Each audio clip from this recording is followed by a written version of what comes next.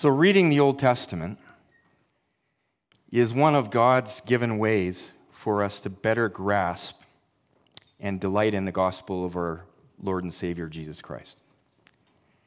Some people are reluctant to open the Bible and read the Old Testament. There are some difficult passages in there. Some of the Old Testament shows the depravity of man in its extremities, and it's difficult sometimes for us to be able to understand how it all connects to where we are today. But through the Old Testament, when we read the stories and teachings that are there, we learn about the character of God. We learn about the character of people. And we learn especially how people need a Savior. And this morning, I want to take all of you on a journey of exploration. In the coming weeks, should the Lord will, I'm going to be launching a sermon series into the book of Judges. And to understand where we're going to be going over the next few weeks, the coming weeks that we're going to be focused in on this series, we need to lay a proper, context as a foundation for the setting of the book of Judges. And as I was praying about this, the best way, I think, for us to lay the context for what we're going to be doing in the book of Judges, speaking through the book of Judges, is to actually address a message in the last chapter of the book of Joshua, leading into Judges. So this morning, my text is going to be found in the book of Joshua, chapter 24. So if you've got Bibles, you can turn there. We'll be putting the scriptures on the overhead as well for you. So through the book of Joshua, God taught many valuable lessons to the Israelites. And if we go back in time to approximately 1355 BC, there was a young man that was born into the Israeli tribe of Ephraim, and his name was Hoshea. A young man, Hoshea, became the servant of Moses. And over 40 years after the exodus of traveling through the wilderness out of Egypt, Hoshea became a leader in Israel and one of Moses' right-hand men. And when it came to spy out the Israelites' land of promise, Hoshea was one of the 12 spies that was sent into the land, representing the tribe of Ephraim. And upon return from this excursion, only Hoshea and another man named Caleb, who represented the tribe of Judah, brought back favorable reports. The other 10 spies saw the land and were afraid because the land was filled with strong fortifications and large, powerful groups of people who possessed the land. But for his faithful service to God, Hoshea was renamed Joshua by Moses. And God honored the faith of Joshua and Caleb, and they were the only ones from the original Exodus out of Egypt to be permitted by God to take possession of the land of Canaan, the promised land. So Joshua led the Israelites across the Jordan River on a campaign to conquer the promised land. And through a series of miracles over the course of a number of years, the Lord gave Joshua and the Israelites miraculous victory over 31 city-states, starting with the city of Jericho. The people in the land at that time were exceedingly wicked. They had practices of worshiping idols where they threw their children onto burning hot idols to sacrifice them to their god of Baal. They committed gross immorality with their goddess of fertility, Asheroth. And the whole land was polluted, and God brought Israel in to uproot the wicked culture that was there and give them that land as their inheritance. So through these miracles, they came to a point where they had established a really strong foothold in the land. And now Joshua, who had led them into the land, He's getting old. And God tells him to divide the land up amongst the 12 tribes so they can go and finish the work of possessing this land. Much of the work in conquering the land at this point still needs to be done. By no means are their enemies completely vanquished. But Joshua recognizes the blessing of total victory over the promised land only comes from God, as Israel wholeheartedly follows and obeys the Lord.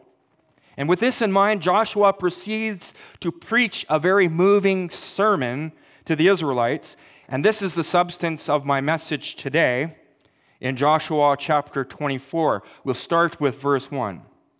Then Joshua assembled all the tribes of Israel at Shechem.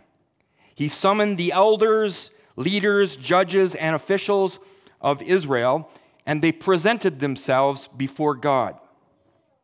See, this was Joshua's final address to the people of Israel before handing the leadership over to his successors, which would be the judges to come. Interestingly, this assembly was held at a place called Shechem. Now, maybe you don't know anything about Shechem. Most people don't. Well, Shechem was an important place. You see, Shechem was the place where God met with Abraham and made a covenant with him there.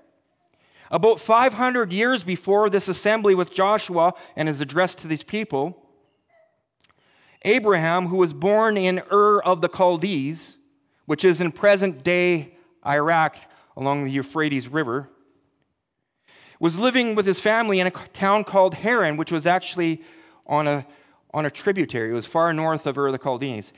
Abraham's family moved north and settled in this little town called Haran, and was on a tributary of the Euphrates River in present-day Turkey. And we read in Genesis chapter 12, 1-6. The Lord said to Abram, "Go from your country, your people, and your father's household, and the land I will show you. I will make you into a great nation, and I will bless you. I will make your name great, and you will be a blessing. I will bless those who bless you, and whoever curses you I will curse. And all the people of the earth will be blessed through you." So Abram went, and as the Lord had told him, and Lot with him. Abram was 75 years old when he set out from Haran. He took his wife Sarai, his nephew Lot, and all the possessions they had accumulated and the people they had acquired in Haran, and they set out for the land of Canaan, and they arrived there. Abram traveled through the land as far as the site of the great tree of Morah at Shechem. At that time, the Canaanites were in the land, and the Lord appeared to Abram, and said, "To your offspring I will give this land." So he built an altar there to the Lord who had appeared to him. So that's the background of Shechem. Now Abram was called to break out from living in the pattern of idol worship of his forefather. And he was called to establish a new life and a new legacy for his future family. So Shechem was the place where God made this covenant with Abram to give his family the land of promise. He would give the land of Canaan to his future grandchildren, and through his family, he would bless the entire world. This is significant because, well, after Abram passed on, it did not seem like things were going too well for Abram's family. If you remember, if you read the Old Testament stories, Abram had two sons. One, out of God's perfect will, he chose to sleep with his wife's handmaiden, and she bore a son whose name was Ishmael. And for all of you who are aware of this, to this very day, there is conflict between the offspring of Ishmael and his other son, Isaac. Isaac is the forefather of the Jewish people, and Ishmael is the forefather of the Arab peoples. So from way back when this happened, then we see there was conflict. There was a falling out between Jacob and Esau. Jacob, who had 12 sons, was then renamed Israel. And most of us know the story. I think Pastor Jonathan spoke about Joseph 2 Sundays ago, how Joseph and his brothers had conflict, and they wound up being settled in the land of Egypt. And after some time in Egypt, the Egyptians enslaved the Israelites. So we have Israel in slavery in Egypt for 400 years. The years in Egypt were difficult for the Israelites until finally God sent Moses to bring them out of the land of Exodus and lead them to this new promised land. And they are to take possession of this land God had promised to give Abraham at Shechem. So here back at Shechem, 500 years approximately after the time of Abraham, God calls Joshua to remind the people of the circumstances that they had been called out of and what it was that the Lord had done in their lives to bring them to the place where they finally had entered and taken possession of the promised land. And he also came to present them with choices that they would have for the future. From verse 2 we read, Joshua said to all the people, "This is what the Lord, the God of Israel says. Long ago your ancestors, including Terah, the father of Abraham and Nahor, lived beyond the Euphrates River and worshipped other gods. But I took your father Abraham from the land beyond the Euphrates and led him throughout Canaan, and gave him many descendants. I gave him Isaac, and to Isaac I gave Jacob and Esau. I assigned the hill country of Seir to Esau, but Jacob and his family went down to Egypt." So Joshua reminds the people of where they come from here at Shechem. Like Abraham, many of us, let's bring this down to where we are today, okay? Many of us who are here and have placed our faith in the Lord Jesus Christ, we're living at one point in families that did not acknowledge the Lord. God brought us out of many godless circumstances where our families were in settings where we were worshiping false gods, where we had false foundations. Now, we tend to think of idolatry as a sin of the past or something in Eastern mysticism. Idol worship is contained to those who maybe look at little wooden trinkets and bow to them or clutch them, or a golden calf, or maybe a statue of some form of a god who they pray to meet their needs. We certainly don't think we have modern-day idols in Western culture. But idolatry is surprisingly modern and very prevalent in our culture. And it is an issue that we, as believers in Jesus Christ, need to talk about. Because when we think of idolatry as an ancient way of worshiping gods, we tend to miss the idols that are all around us in our culture today. Now, it's not confined to worshiping statues or trinkets. It's much broader than that. Here's a helpful definition. An idol is when something or someone becomes more important to us than God. That's an idol, if you want a definition. The first commandment God gave in Exodus chapter 23, the first of the 10 commandments, is this: "You shall have no other gods before me." And what does this mean for us today? What does our culture value above God when you think about it? What does our culture value above God? I would say a great many things are valued in our culture above God. Would you not agree?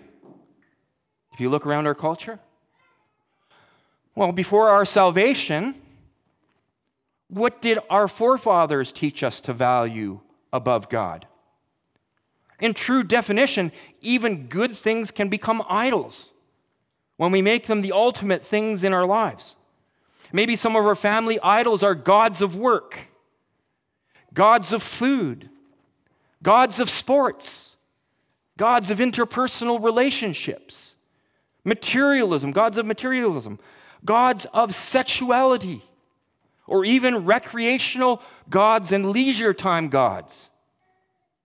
Idols may amount to anything that soaks up all of our personal and family energies and priorities at the expense of our service to our Lord and Savior, Jesus Christ. That's an idol. That's the definition of an idol. So God desired to save Abraham from the futility of living without him and to help him start a new life where he would come to experience this life of freedom from the things that formerly held his family in bondage. Everyone who's been called of God, everyone, has been called to come out from some form of meaningless idolatry. Idolatry that's passed down from forefathers and culture. To go to a promised land, a place where we start over again. We start over. And this is why Abraham was considered the father of faith. And this is why not only Jews, but those who obey the one true God are considered to be the children of Abraham. Do you not know that you, as believers in Jesus Christ, are the offspring of Abraham? You're not biologically, maybe, but you are the offspring of Abraham. In Galatians 3, 6-9, we're told, so also Abraham believed God, and it was credited to him as righteousness. Understand then that it was those who have faith that are the children of Abraham. Scripture foresaw that God would justify the Gentiles by faith and announce the gospel in advance to Abraham. All nations will be blessed through you. So those who rely on faith are blessed along with Abraham, the man of faith. What this means is that when you come to Jesus Christ and you bow the knee of your heart to him, you become a child of the promise. You become a child of Abraham. Not physically in the case of the Jews. And I'm not replacement theology. That's not what I'm talking about here, okay? I'm talking about the faith of Abraham. You are children of Abraham by faith. The church doesn't replace Israel. Israel will come back to the Lord before the end. But we are Gentiles, and we're grafted into the root of the patriarchs. So God calls Joshua to remind the Israelites that their forefather Abraham trusted the Lord, that he left his father's land and his father's idols to start a new journey of faith and blessing. This is really interesting. Of interesting note here. Abraham bore Isaac. Through Isaac came Jacob, who was renamed Israel. For those of you who didn't know where Israel comes from, that's Jacob's new name. From Israel came Judah. And through Judah came King David. And from King David came the Lord Jesus Christ, the Savior of the world, an establisher of God's new covenant. Jesus Christ, fully man and God in the flesh, fully God.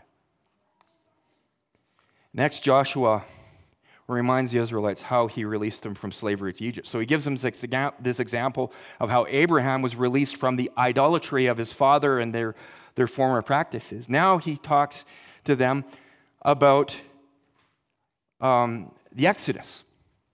Interestingly, when you read the Old Testament scriptures, there's a lot of pictures being painted by the author. They understood things more clearly through pictures that were painted, word pictures that were painted. This is the Eastern way of explaining things. So then Joshua reminds the Israelites how he released them from slavery to Egypt. And he says, Then I sent Moses and Aaron, and I afflicted the Egyptians by what I did there, and I brought you out. When I brought your people out of Egypt, you came to the sea, and the Egyptians pursued them with chariots and horsemen as far as the Red Sea. But they cried out to the Lord for help. He put darkness between you and the Egyptians. He brought the sea over them and covered them. You saw with your own eyes what I did to the Egyptians. Then you lived in the wilderness for a long time. I brought you to the land of the Amorites, who lived east of the Jordan.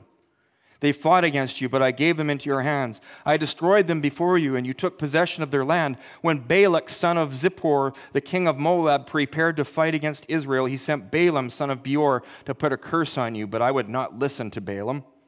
So he blessed you again, and I delivered you from out of his hand. Then you crossed the Jordan and came to Jericho. The citizens of Jericho fought against you, as did also the Amorites, Perizzites, Canaanites, Hittites, Girgashites, Hivites, and Jebusites. I gave them into your hands. I sent the hornet ahead of you, which drove them out before you, also the two Amorite kings. You did not do it with your own sword and bow.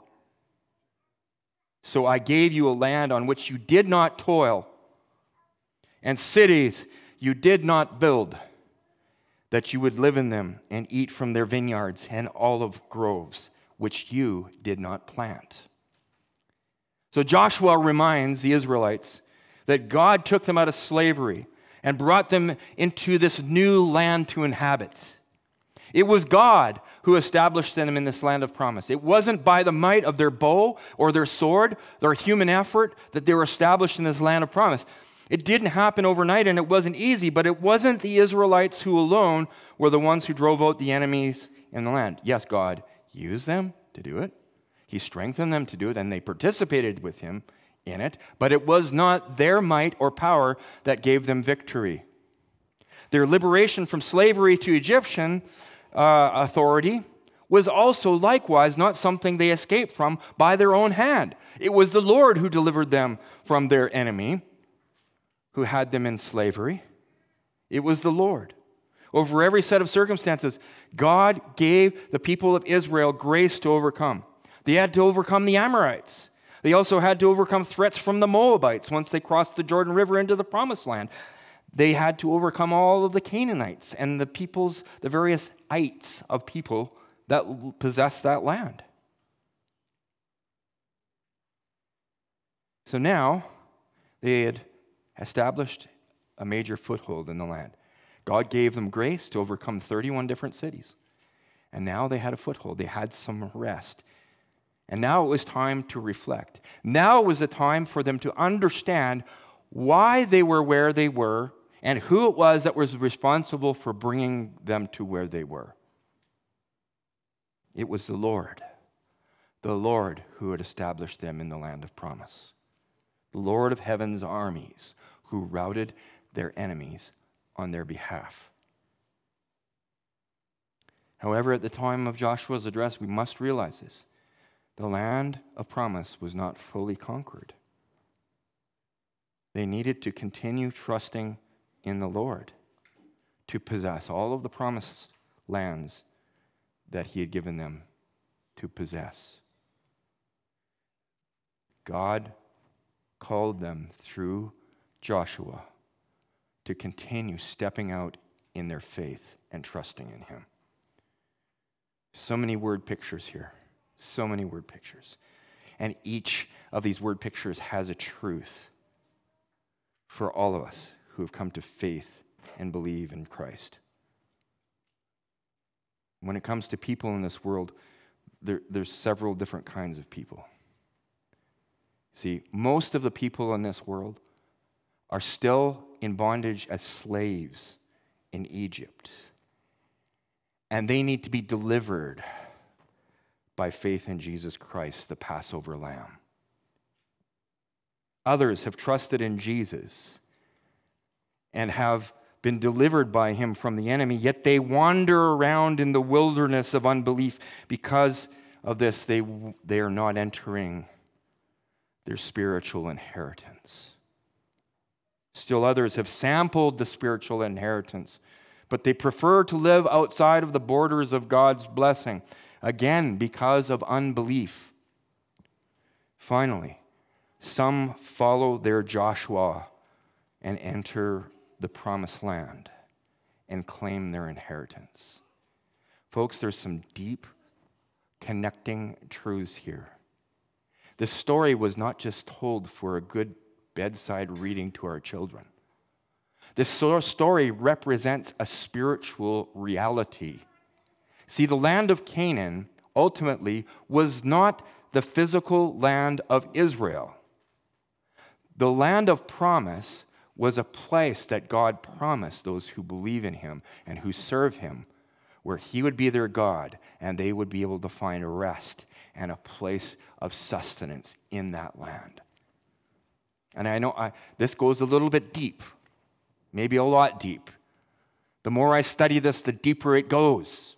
It's like that with the Word of God. When you study the Word of God, the connectors go ever deeper and deeper and deeper and deeper. And that's the beauty of the Word of God. The salvation message is so simple that even a small child can understand it. But the knowledge of God, the wonder of God, the connections that God brings are fathomlessly deep. And if we explore those depths, if we plumb those depths, we'll never come to the bottom of it. We'll always be learning more and more good things from God. It's beautiful. I just wanted to say that. Okay, so I said, finally, some follow their Joshua and enter the promised land and claim their inheritance.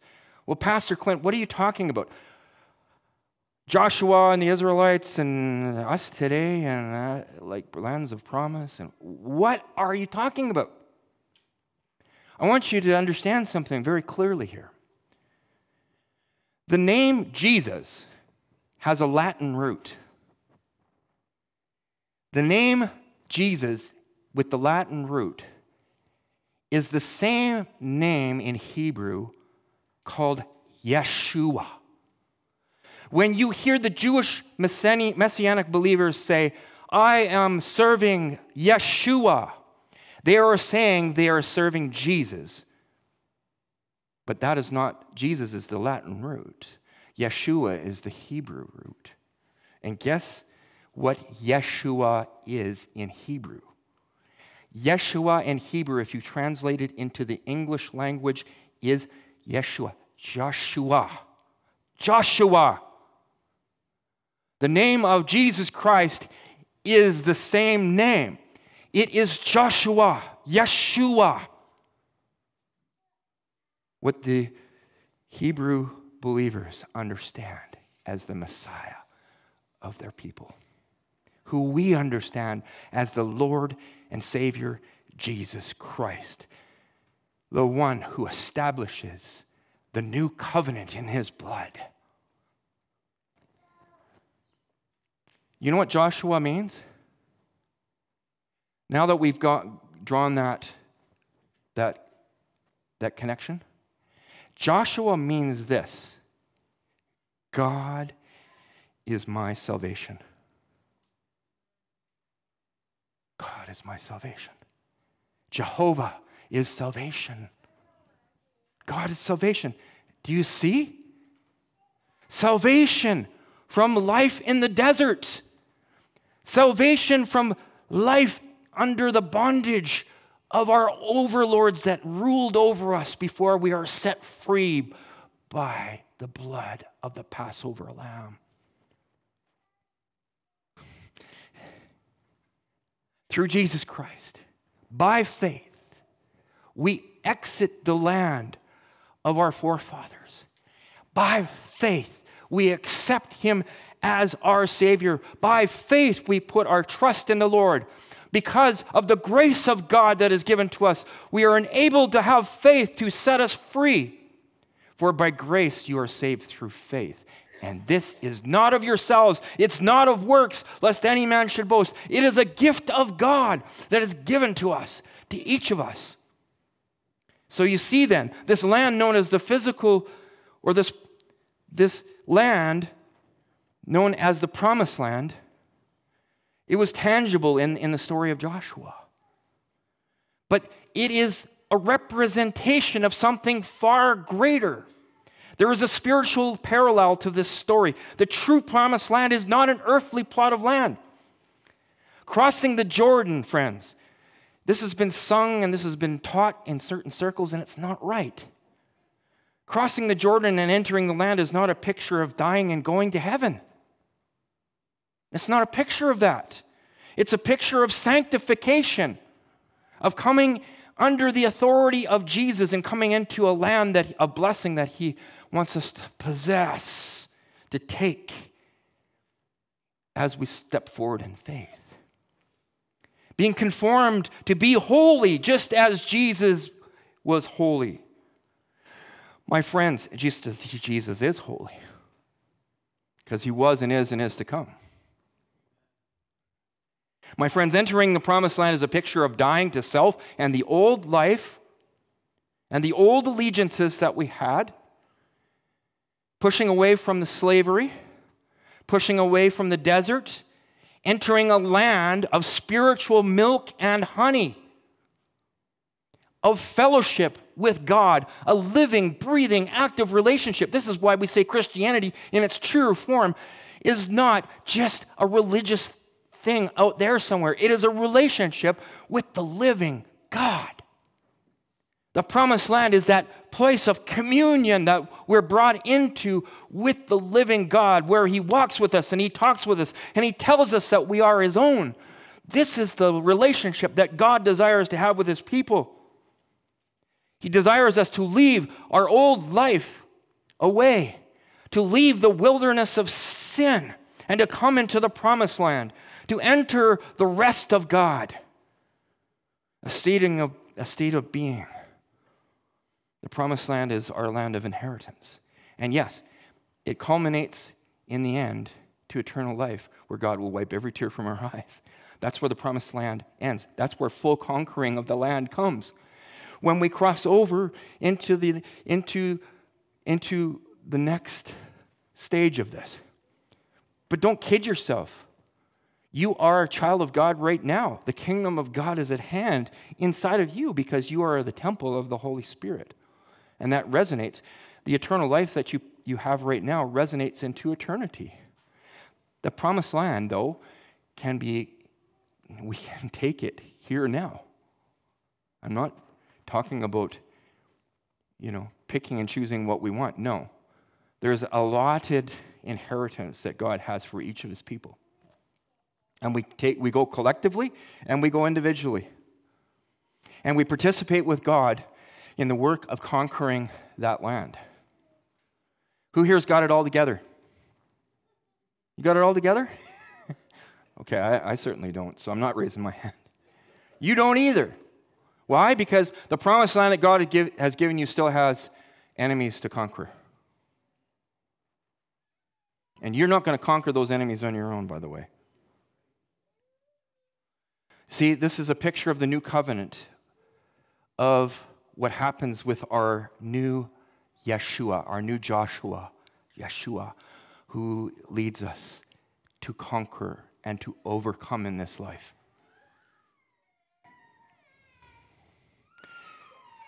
So, in possessing this land, certain enemies are going to need to be routed out of the way. Enemies who come to us in the form of this world system of values that are anti-Christ. Our fleshly desires, which are also anti-Christ. And most certainly the devil and his demonic angels, which are anti-Christ. We struggle against a spirit of antichrist all around us. While in the flesh, these enemies are routed one by one as we commit our way unto the Lord. This is the process of sanctification.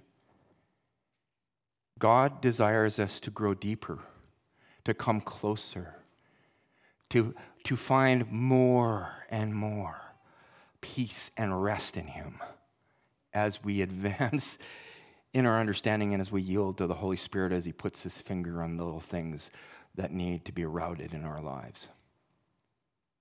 Sometimes big things. Sometimes there's Shechems to be overcome, and sometimes there's Jerichos. While we live in the flesh, these enemies are routed one by one. And this is the process of sanctification, being conformed to the image of Christ. Like Joshua and the Israelites, it was not enough for Israel just to initially succeed in entering the land. There is work to be done. Don't get it wrong. The Israelites got it wrong sometimes too.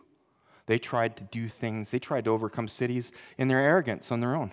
And what happened? They got trounced. They tried to keep some of the treasures and the idols and hide the idols under their tent. And when that happened, they received a great blow of defeat on those places.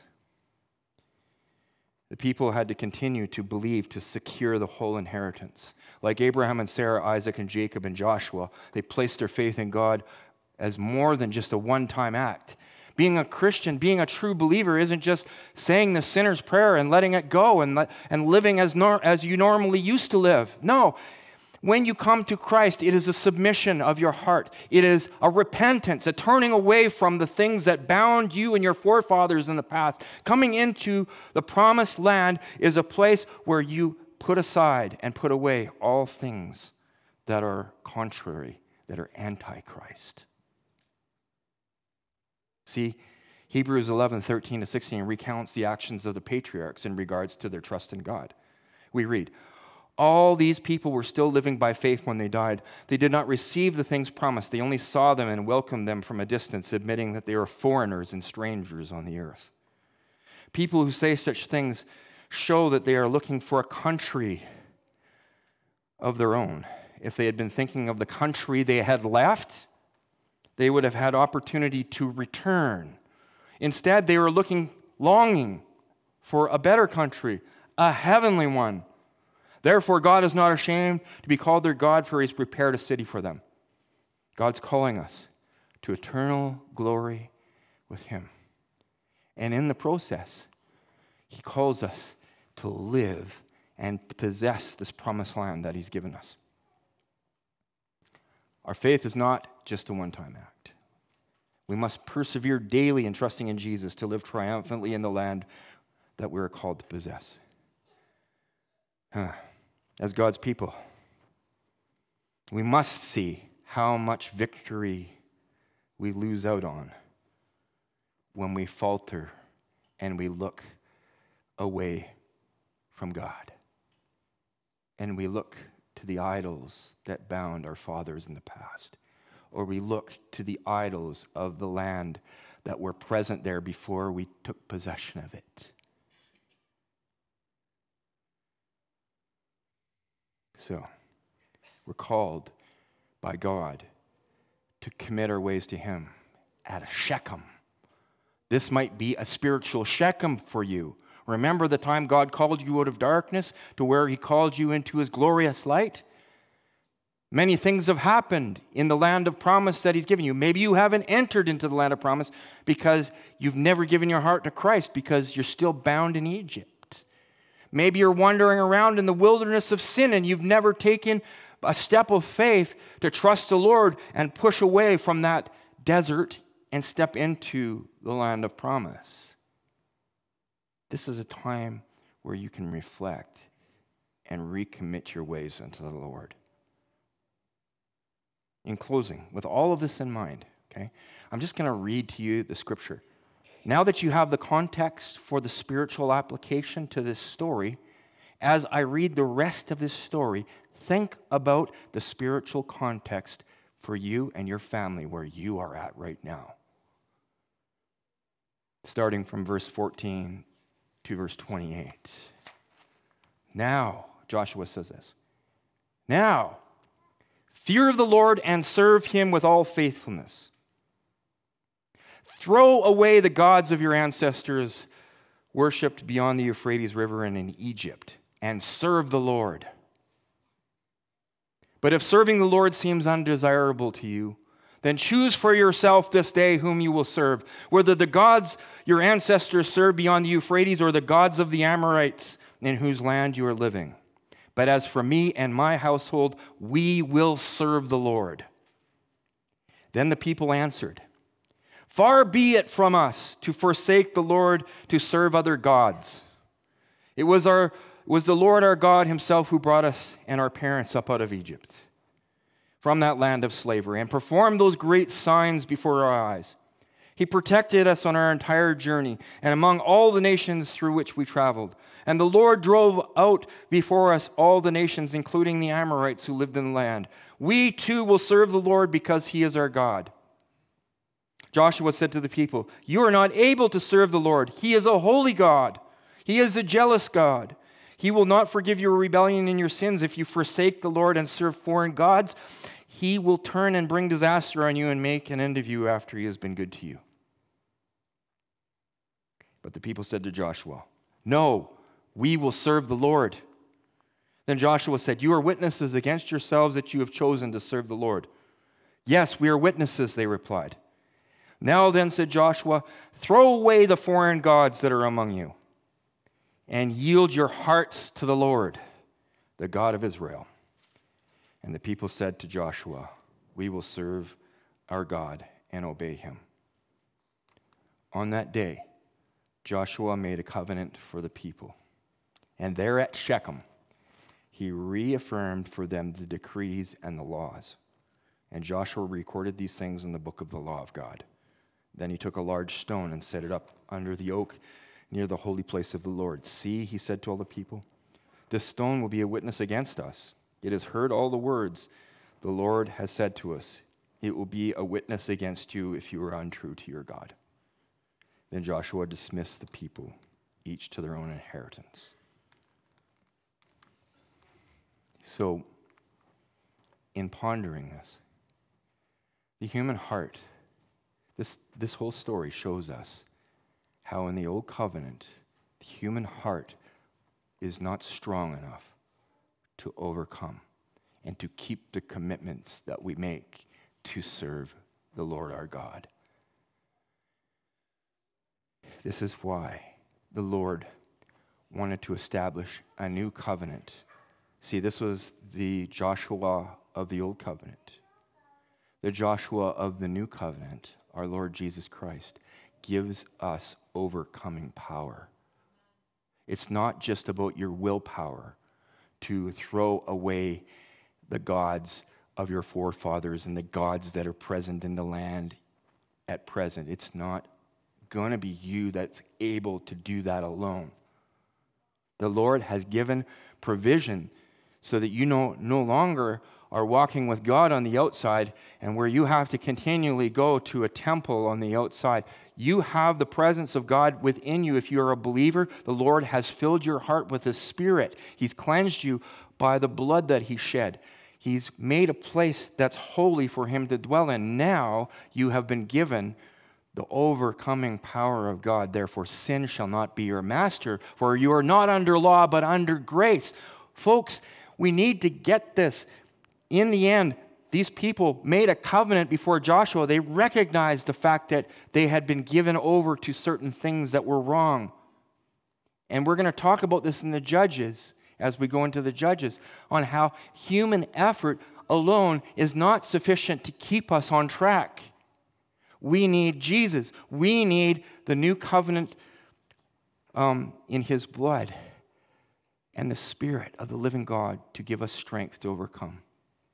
So this morning, as believers in the new covenant, Yeshua, we have entered into a land of promise, which God had given to Abraham as an inheritance. We have been given victories over our enemies to come to where we are. We must continue to follow the leadership of Yeshua. We are gathered here in this assembly today as a kind of Shechem here. The place of promise where our forefathers of faith came to when they left the futility of life passed on by their forefathers. Life in this realm, the life that you live in this fleshly realm, is going to have challenges. God said you're going to have trials. This is the promised land that you're living in. And yes, one day you're going to have complete victory over all the enemies, but in the meantime, you're going to have to depend upon the Lord to be your strength, to be your guide, to give you overcoming power. The world, the flesh, and the devil still have pockets of resistance in our lands, and they need to be routed. What are the pockets of resistance in your life? What are the unyielded grounds in your land this morning? You can't rout it by yourself. You're not going to rout the enemies on your own. They're too powerful for you. The world, the flesh, and the devil are more powerful than your flesh. But overcoming power has been given to the saint. And that is what you are if you've come to place your life in Christ, because you are not your own. You're purchased with a price, the precious blood of Jesus, and the Holy Spirit has made you a child of God. You wear the white robes of righteousness not because of your own work, but because of Jesus. And that enables you to be a conqueror, more than a conqueror. So this morning, is there anything that we're dabbling in that needs to be torn down? That needs to be brought out and left behind? Are we willing, like the Israelites said here, we're willing to accept Jesus as our Savior and as our Lord to lead us? We're willing to throw away the idols? What are the present day idols? Most of us here probably don't have a Buddha statue in our house. And if you do, we have issues. Right? But we also have issues if we don't recognize the fact that modern day idols are different maybe than a statue made of jade. But nonetheless, they are false gods. They're false foundations. Will we commit this morning to serving God wholeheartedly?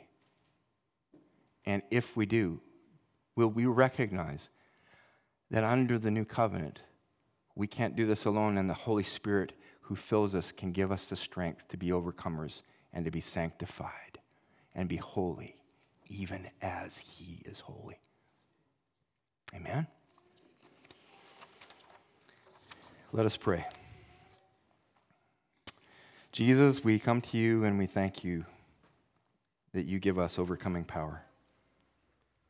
We thank you, Lord, that you are God, our Savior. Your very name, Jesus, is Jehovah, is salvation. Lord, we thank you for your salvation, and we thank you for the promised land that you've called us to. Lord, would you strengthen us? Would you help us to be alert collectively as we go to our separate inheritances? Would you help us to rout anything that doesn't belong in the land so that it can be at rest and dedicated to you? Lord, I pray for those who are here this morning that are conflicted. They're conflicted maybe because of unsurrendered ground. God, I pray that this morning they would lay that down, that you would give them new life, a new lease on life. Thank you for saving us. Thank you for the grace by which we stand. But we need your help, Lord. We need your help to continue to grow, continue to see our lives consecrated so that we become, like the name suggests, like Christians, Christ-like ones, true Christians in every respect. Pray in Jesus' name that you would give us this insight and the grace to walk forward in obedience to you. In Jesus' name, amen.